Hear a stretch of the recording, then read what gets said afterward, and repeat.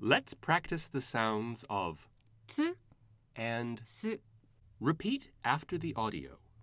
つつつすすす Remember that when we are saying す the tongue does not touch the alveolar ridge, but when we are saying つ it touches the alveolar ridge because the sound starts with a t and ends with a s. As we saw in the instruction video, in order to make the つ sound, you start from cats and add う at the end and make a syllable. It should sound like キャッツ this is the sound of Japanese. つ Let's move on to practice.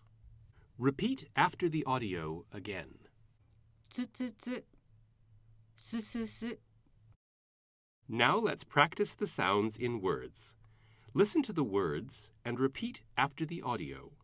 月好き月好き Let's practice some more words. バスバツバスバツうすうつうすうつすみれつみれすみれつみれ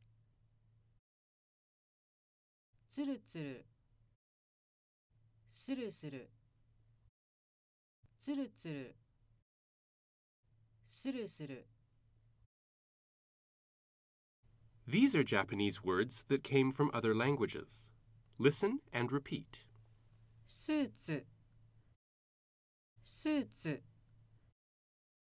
クリスマスツリークリスマスツリーツイッターツイッターツナサンドツナサンド Great! If you've been practicing along with the video, you should have a good understanding of the difference between tsu and su. Feel free to repeat the exercises if you're feeling unsure.